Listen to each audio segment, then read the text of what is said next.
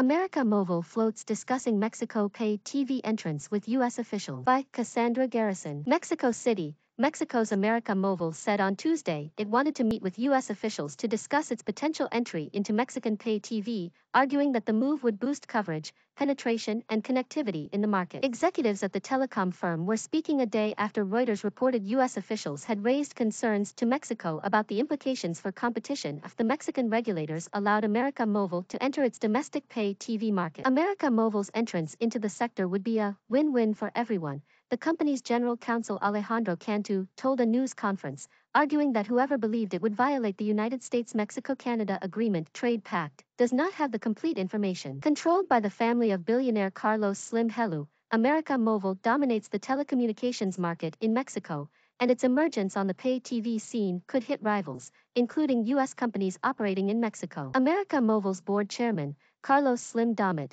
told the news conference the company would be happy to meet U.S. officials to discuss its business plans, including on pay TV. "We think there's an opportunity to sit down with them and talk about all this," Slim Domit said. He added the company was looking to arrange a meeting with the Office of the U.S. Trade Representative, which had raised the concerns about the company entering Mexican pay TV. Company officials said that moving into the sector in Mexico would imply an additional investment of 8 billion pesos to expand its fiber optic network. A decision on pay TV is expected soon, and if approved, America Movil's entry would have major implications for the likes of U.S. peer ATT Inc., which operates in Mexico, and Mexico's dominant broadcaster, Grupo Televisa. America Movil currently has a 70% market share for mobile internet services in Mexico and more than 62% of mobile phone services, according to the Mexican telecom regulator.